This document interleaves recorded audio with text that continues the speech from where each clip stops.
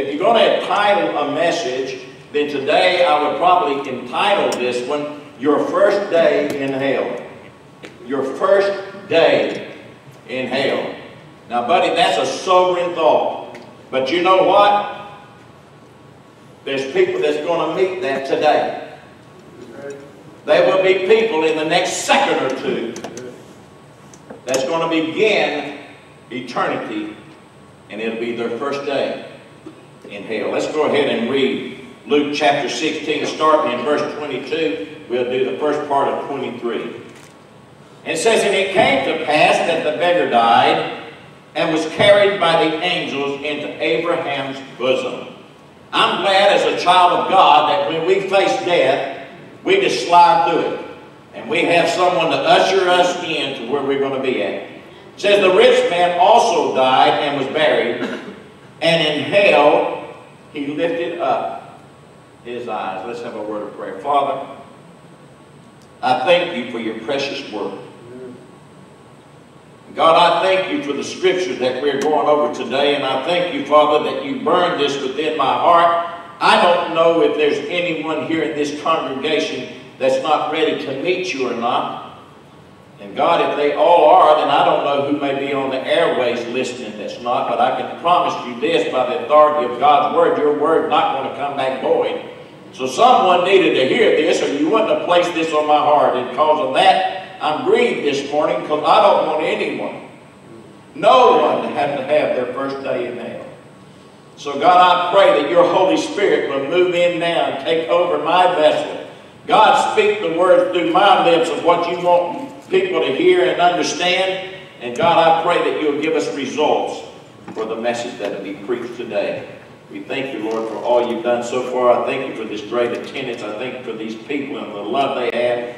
Pray you'll comfort the people that needs comforting, heal the people that needs healing, so that they can be back in the church again and fellowshipping with us. We pray, Father, for the next week. We pray as the people start to come back that has been here before, we pray we'll have a good time of fellowship and people will be blessed. In Jesus' name, amen. That phrase right there just sticks into my mind. In hell, he lifted up his eyes. Can you imagine? You're going down the road, or maybe you're just watching TV, and you blink your eyes, and the next thing you notice is you're in hell. You've heard the last message you never hear. You've heard the last time that the Holy Spirit would come and say, come on before it's too late. Come before it's too late. There'll be at the last time that you'd have to say, well, that preacher preaches so long. I wish he'd just shut up so I can go on out to eat. I promise you, if you woke up in the next second in hell, you would be willing to sit here and listen to the Word of God for 100 days and it not bother you. Because you'd realize the seriousness of the message. As a matter of fact, when we're talking about hell, you'll find out one thing for certain. In America today and all around the world, we have atheists, we have unbelievers, we have agnostics that don't believe, don't know whether there's a God or not. I can tell you 1 second after death of an unbeliever, there'll be no more atheists. There'll be no more agnostics.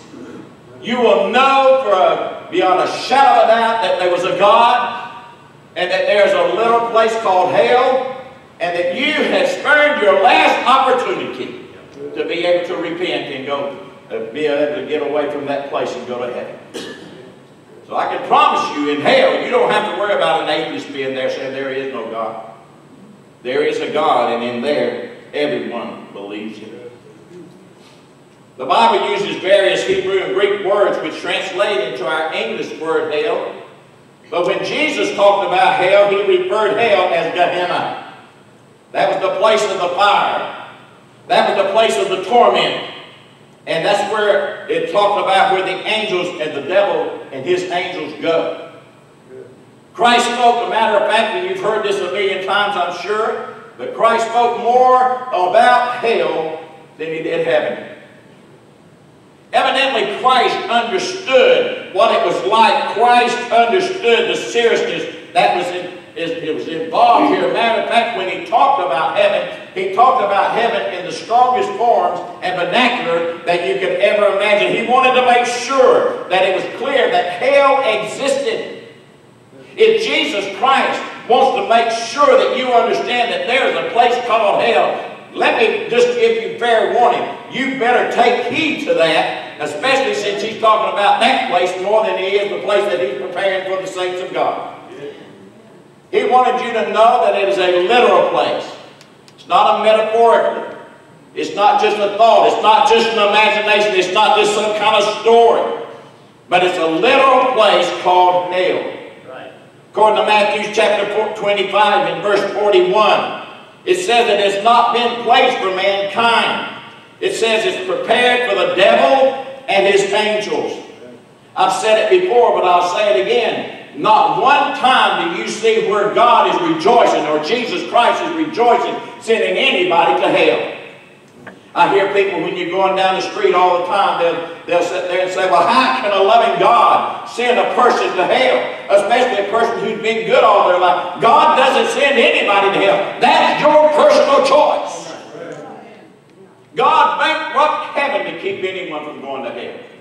And he says over and over and over in the scripture that it's not his will that anyone goes there. He said right there in Matthew chapter 25, he prepared it for the devil and his angels. It wasn't a place meant for mankind, but man chose a road that would carry him to hell, all the way from the garden. God's plan, God's idea for mankind was to be in a garden of perfection. You didn't have to worry about the rains and storms. You didn't have to worry about the animals. You didn't have to worry about working yourself to death. All you had to do was tend to the garden a little bit. And even at that, you didn't have to worry about snake bites. You didn't have to worry about ticks. You didn't have to worry about heat stroke. None of that. That's what God intended for man. But man wanted more than that. Man wanted to be like God.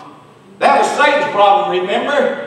And Satan said, I'll be like God. I'm the one that's going to rise up. Buddy, man gets himself in trouble when he begins to put on the form of a God. What we need to do is quit worrying about being like God and start doing what God tells us to do. Amen. If we'll do that, then we'll see the power of God fall. And we won't live under curses, and we'll be able to have probably better health. I believe a lot of our health problems come because of disobedience and sin. Amen. Not all of them. But I believe some of them does. When God dealt with you and dealt with you and dealt with you, you kept saying, I'll do it my way. Well, Elvis said he did his way too, and he died. That was cold, wasn't it? But it's the truth. You do it your way, you're going to face a death. There's going to be something that comes across that we got to do it God's way. And not regardless of what the secular world, and man, if you look at Facebook, some of these so-called entertainers, and what they're doing on performances shouldn't make a sailor blush. All through Facebook you see that Miley Cyrus, and she's half naked. And I don't know if it's true or not, but she keeps saying she's wanting to do a concert in a total nude. The Bible warned that there'd be a time coming forward in the last days where women won't even blush. Buddy, we see that today. A matter of fact, you'll hear some women tell more dirtier jokes than men and cuss like a sailor. Don't bother a bit. But that shows how far we've gotten away from God. But hell never was intended for mankind. It's not a party place. The late Bon Scott once squealed out, listen to this, hell ain't a bad place to be. Must not have read his Bible. He finished that statement by saying, and it ain't a bad place to write a song about either. Sad. There's a song that every time it's played on the radio, I cut it off because it will bury into your mind. You won't be able to get out of your mind. This is what it says. It's the lyrics, The Highway to Hell. It says, living easy, loving free, season ticket on a one-way ride. Can I tell you, stop right there. Hell don't have to be a one-way ride. Amen. You can be going down life's road, heading towards hell, but Christ has made a detour that you can take another road. It don't have to be a one-way ride straight to hell anymore. Christ made sure that there is a road to heaven too. The Bible said there are few that finds it. Said, ask me nothing, leave me be talking everything in my stride. Don't need a reason. Don't need rhyme. Ain't nothing I'd rather do. Going down party time. My friends are going to be there too, yeah. No stop sign, speed limit. Nobody's going to slow me down. Like a wheel going to spin me. Nobody's going to mess me around. Hey, Satan, paying my dues. Hear what he's saying? Paying my dues, Satan. Playing in a rock and roll band. Hey, mama, look at me. I'm on my way to the promised land. Wow. If that mother was a God-fearing, loving mama, when he said, Mama, look at me, I'm sure she busted in tears. And thinking, son, that's not the promise. That's the promise to those that don't trust Jesus Christ. The promise is you will go to heaven. But it's not the promised land. It's a different place. Satan will try to deceive you. Then he starts on the course that you won't ever get out of your mind when you listen to it. I'm on a highway to hell. Highway to hell. I'm on a highway to hell. Highway to hell. Don't stop me. Woo. That's sad. Boasting about on a highway to hell. Boasting about his friends going to be there. That's the difference between a saved person and a lost. I've got people who I'm sure think that I'm their mortal enemy. They probably hate my guts. And some of them has done some pretty terrible things towards me. But can I tell you, I still don't want them to go to heaven. But if you got friends, and you're talking about partying down, you wanting them to go with you to hell, buddy, you need to really perk up. Then Slayer's Hell's Awake literally details Satan and other demonic imagery. In his song, that song also introduces, features the phrase, join us, listen. The type of music you listen to is important. The song introduced also features the phrase, join us, repeated as it plays in reverse. Hidden messages is placed within the songs. They did a study one time about music. You think music don't affect you? Matter of fact, when you go back and you study about the devil and his position when he is heaven, most likely he was a choir director. Now, I play both parts. That don't mean I'm the devil, folks, because I have choir leadership position. But he was in music. He loved music. Some different theologians said that when he walked, music would go through. Music plays an important part, and let me tell you how. They did a study. They had 3 different plants, and all of them was planted at the same time, same quality seeds, same soil, same air conditions, same settings, the whole works. They put one plant with no music at all. They put another plant with rock and roll. They put another plant with classical. They come back and checked on the plant. The one that had nothing was growing normal. And the one that had classical was growing a little bit bigger and a little bit stronger. Now, my sister would disagree with that. She hates classical music. But I like it. It's soothing to me, refreshing. And they said, but the one that had rock and roll, it was growing away from the speaker. So they thought it might have been an abnormality in the plant. So they turned the plant back around toward the speaker. They come back and check. The first plant that had nothing was the same. It was growing normal. The one with classic was still growing bigger and stronger. The one that had the rock and roll had turned again away from the speaker. They turned the plant back around. They did the study again. The one that had nothing, the plant was growing normal. The one with classic had gotten even bigger and even stronger. And the one with rock and roll died. It affects you, my friend. They did another study. They took a German Shepherd dog, and they would play music while that dog would eat. Every time the dog would eat, it's the only time you heard music. Every time that dog would eat, they'd put music on. And they kept doing this for a year or two. And it got to the point, the test was, is what's going to happen when we put the music on and have no dog food. So they put the music on. The shepherd went straight to the feeding bowl, began to move his mouth as if he was eating. There was nothing in the bowl, and his digestive system was kicking in. You say that's foolish. No, it's not.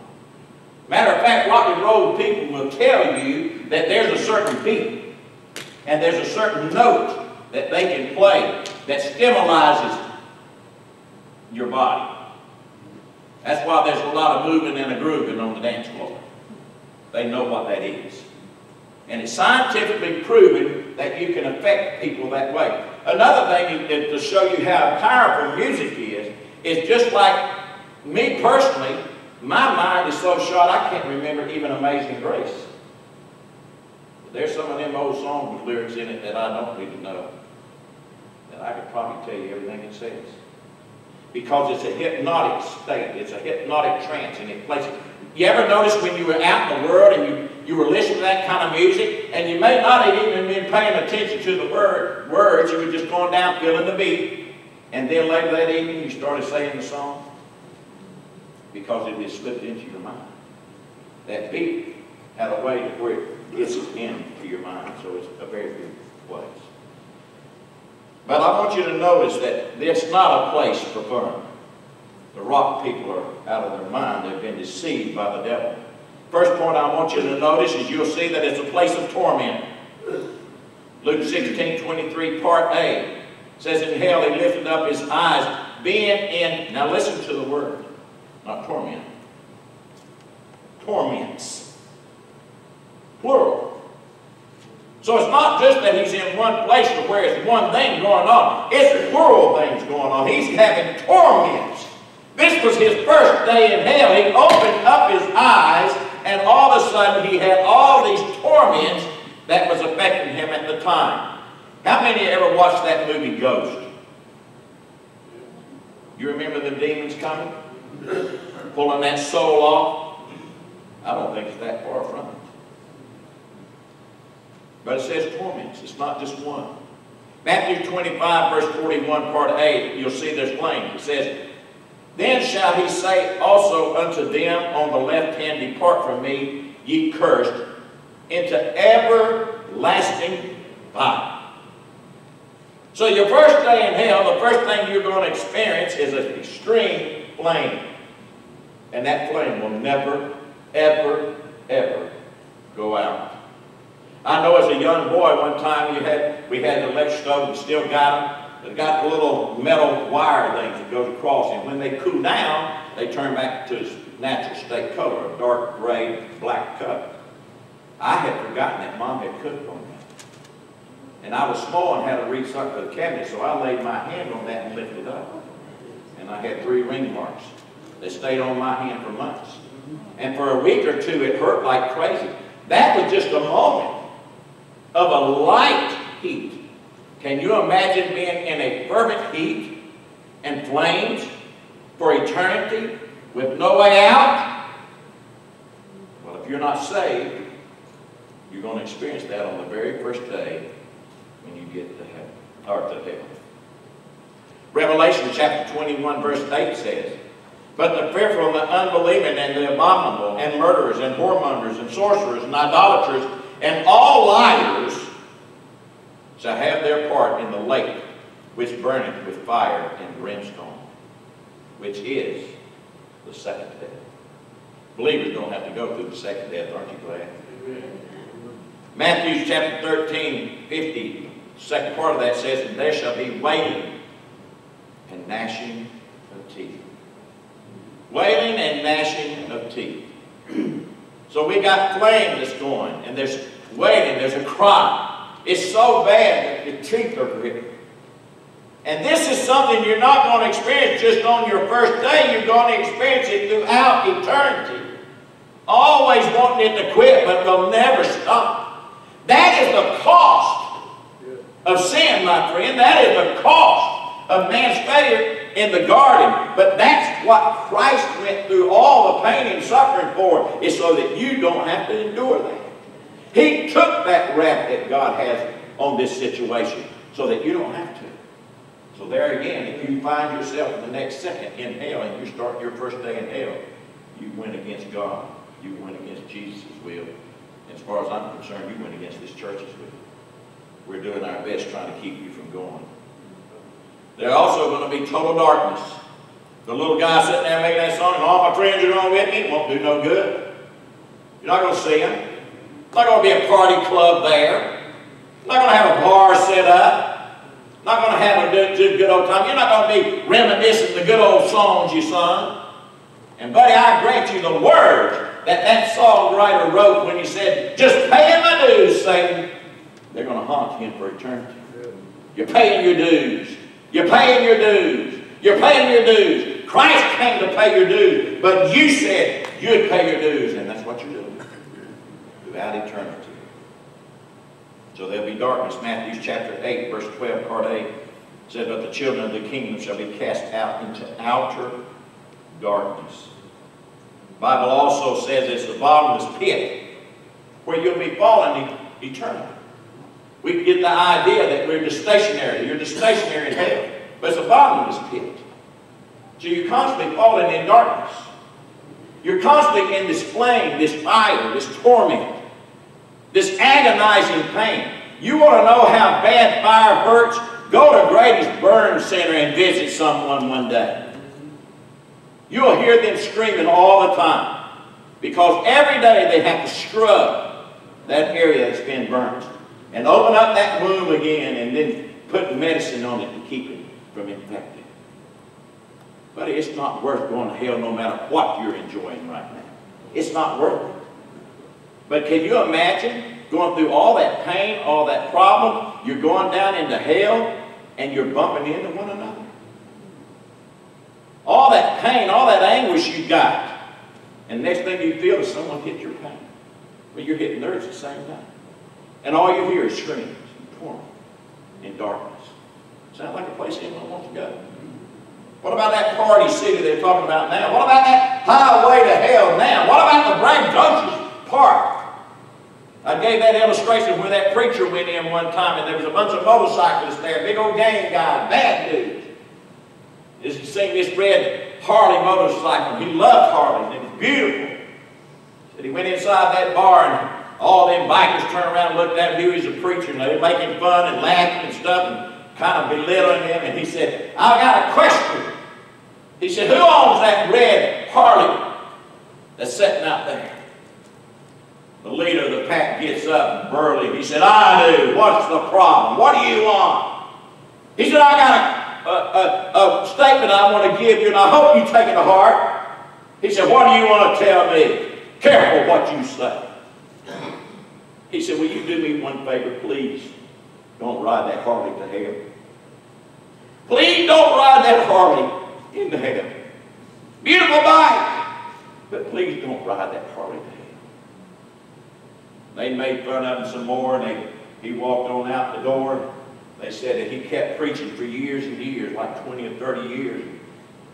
He passed away and said there was a guy that come through the back door that had done the AIDS something. Wanted to know where that preacher was.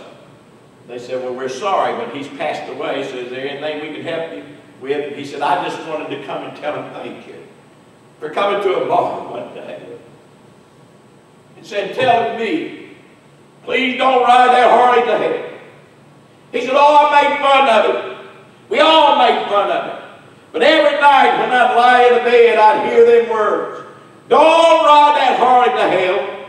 Don't ride that Harley to hell. And he said, I just wanted to let him know. Thank God I got saved one day. God called me into the ministry. I'm riding that Harley, telling people about Jesus.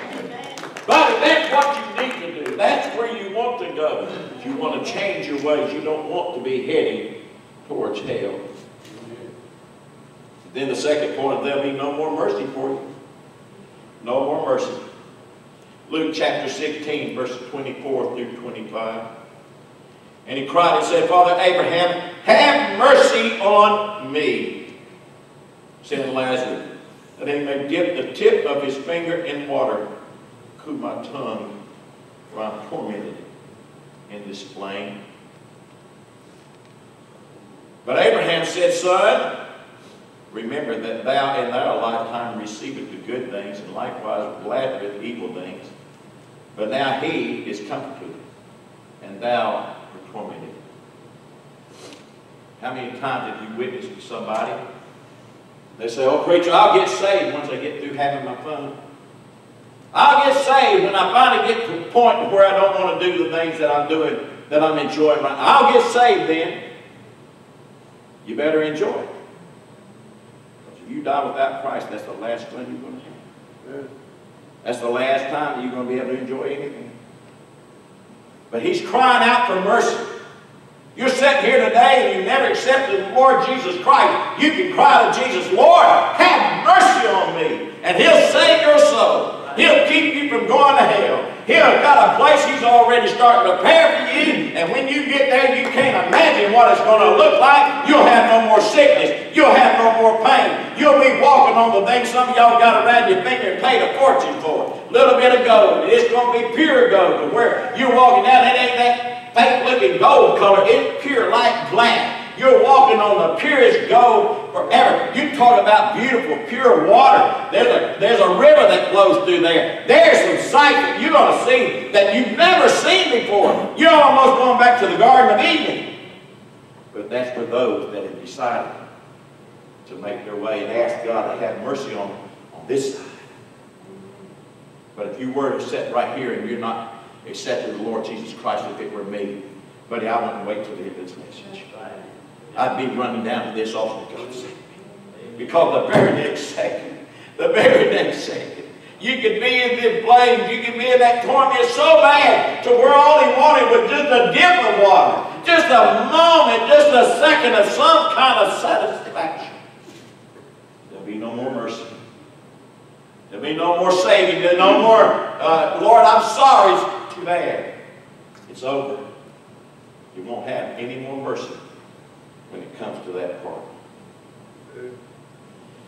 Then the next thing I want you to notice is you'll be eternally separated from God. The torment, the flames, all the different darkness and the agony that's going on, that's going to fail to compare. Fail to compare not being in the presence of God. You think this world's evil now? What's going on in this world right now when a man will take a child and rape that poor little baby even at 2 years old? You think it's bad now when a person will take someone and make them a sex trafficker and beat and slap on them for the rest of their life? You think that's bad? You think it's bad that there are people like Dahmer who went around and killed people and ate them? You think that's bad?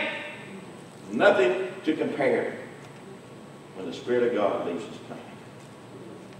It's the Spirit of God, it's God's presence that keeps things in somewhat of an order, whether they're saved or lost. It's got boundaries that set, but in hell, there's no more presence.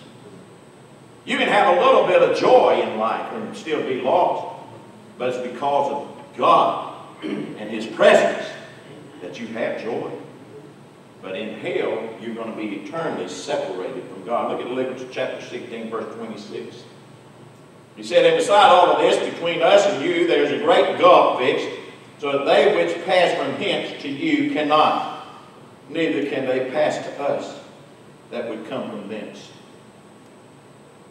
For all of my Catholic friends, save your money.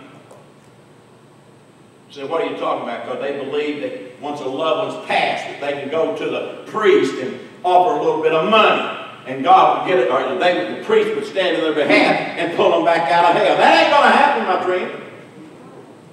There's not enough money in the world that can buy your soul out of hell. Right. There was only one price that would buy your soul out of hell, and it was the Son of God and His precious blood. Right. That's the only price that would get you out of hell. You can't buy your way out. You can't wish your way out. You can't say it. You can't say you're sorry. You can't say enough Hail Marys to get you out of hell when you've taken your first day in hell. That first day in hell will seal your fate forever. So you can't go from one place to another. Notice he could see. Now there's darkness all around him. He can't see what's right next to him. But part of that tragedy is you're going to be able to see God's presence. You're going to be able to see the saints enjoying life. And you're going to be in total darkness. What in life is worth all that? What in life is keeping you from coming and asking the Lord Jesus Christ in your heart? What is so valuable that you're willing to take that chance of the next moment being in hell for your first day? 2 Thessalonians chapter 1, verses 8 and 9. And the flaming fire takes vengeance on them that know not God, and that obey not the gospel of our Lord Jesus Christ, who shall be punished with everlasting destruction from the presence of the Lord and from the glory of his power. While we're talking about the presence of the Lord, let me just throw this in there. Like I said, I hear people all the time saying, "Oh, I'm having too much fun, preacher. I want to do this. I'm young. I got my whole life ahead of me." Don't be foolish. You're young. That's true. You got your whole life ahead of you. That's true. But give it to God and do something that's worthwhile. Give it to God and let God change other lives as well as yours. And by doing that, you think you're having fun now. You get in the center of God's will. You will never have any more joy, more peace, more comfort than anything else you could ever have. You could be broke, living on the side of the road, and have nothing. But if you've got Jesus Christ in your heart, and you're centered in him, and he's in you, you're going to rejoice, and you'll thank God. Look at Paul and Silas. They was in the inner prison, but because they accepted the Lord Jesus Christ as the Savior, they knew who he was. They were in his presence. Here they were in chains. They were locked down. They had been beaten, but they're still singing the glory of God, telling them about how good God is. Buddy, when you get in the center of God's will as a Christian, you'll be a joyful person. You say, "I don't feel that way." Then get in his center. You're away from him. You're doing something that he's asked you not to do. You've done something in your life. Because when you get in the center, there's joy, unspeakable joy. It'll overflow. There's not anything in life that's so good in order to keep you going to heaven. Last thing is, God will not hear any more prayers. Luke 16, 27 through 31 says, Then he said, "I pray thee therefore, Father, that thou wouldest send him to my father's house. For I have 5 brethren, that he may testify unto them, lest they also come into this place of torment." Abraham said unto him, "They have Moses and the prophets. Let them hear them. Listen to this." And he said, No. Father Abraham, but if one, let's finish that. And he said, "Nay, Father Abraham, but if one went unto them from the dead, they would repent." And listen to this. And he said unto him, "If they hear not Moses and the prophets, neither will they be persuaded, though one rose from the dead." Right. People a lot of times they'll say, "Well, if God would just show them that he's real." I've just preached you a message. It's telling about the realness of God. It's told you about the price that must be paid for a soul. And that Jesus Christ came to pay that price. And if you don't accept that as your Savior and as that price and repent, then you will make the penalty of payments, which was already discussed in here with all the torments, the pain, the darkness, the agony, the separation from God. That is the choice that you will make. Yeah, but I want to see a sign. I want to see a miracle. You read the pages of this book, you come out and listen to Revelation and see how this book is like the front page of the newspaper. You're going to see a sign that this book is true.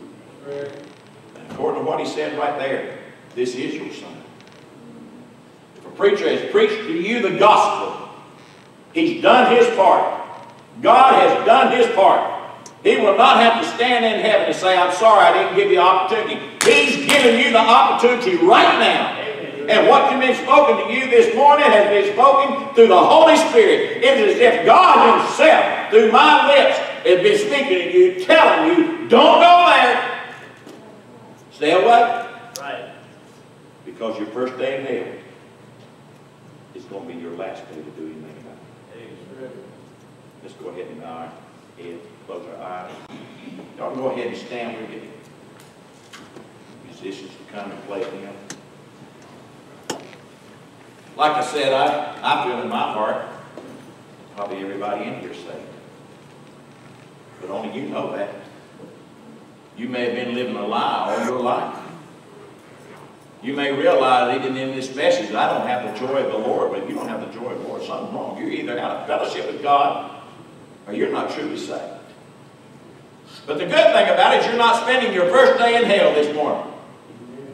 You can ask God for mercy and God will save your soul through the power of the Lord Jesus Christ and by the blood He shed on the cross.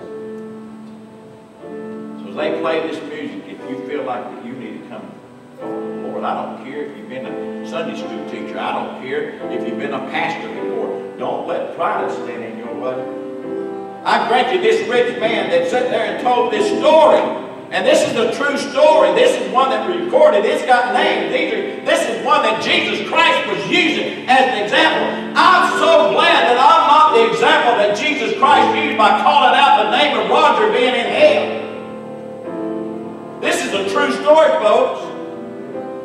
I'm glad I'm not that one. I promise you, old lad can get out of hell right now, even if he had to go back.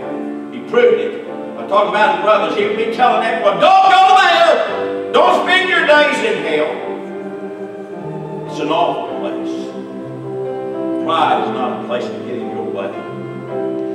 But if you're not saved, I'd make my way to that altar right now. It's as simple as getting down here and asking the Lord Jesus Christ to come into your heart and repenting from your ways. If you're out of fellowship with God, I'd be down in this altar getting it right, so that we can continue to win people to the Lord, and we can make this place a better place.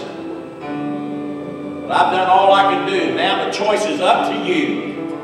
You've got one choice. In the next second, should I die? Am I going to spend one day in hell, my first day in hell for eternity? Or will I be able to be with the Lord Jesus Christ and never have to go to that Lord? While they play this verse, you got anything you need to pray about, you come down to this altar and I'll help you pray. If you don't have those, you need to join the church. And the church doors are always open. We're going to go ahead and let them play through this chorus, another verse of the chorus. No one removes. And we'll go ahead and be dismissed because you've made your choice. If you were to die, when you walk out this door, I've done my job. The Holy Spirit's done His job. You won't be able to blame God. Went to hell completely on your own will and your own desire. If by chance you don't want to come down and you want to talk to me personally, you can shake my hand when we go out that door. You let me know that you need to talk to me. We'll go in the office and we'll get it straight. But this is not a thing that you need to play around with. Those that's watching me on the internet, this could be the last sermon you ever hear.